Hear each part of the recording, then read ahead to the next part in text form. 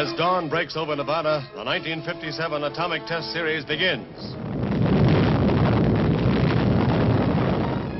The test followed a 12-day wait for weather conditions which would keep fallout at a minimum and scored a complete success.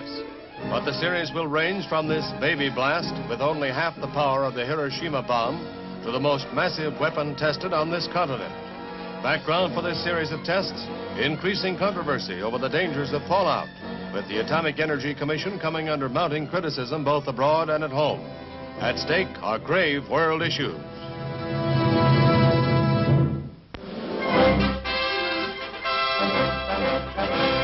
The breath of another century drifts into the port of New York with the arrival of the square-rigged, three-masted Norwegian training ship Christian Radich.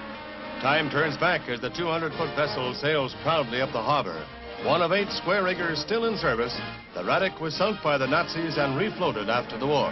This is her 3rd New York visit, and on board are 42 teenage cadets getting their first taste of the sea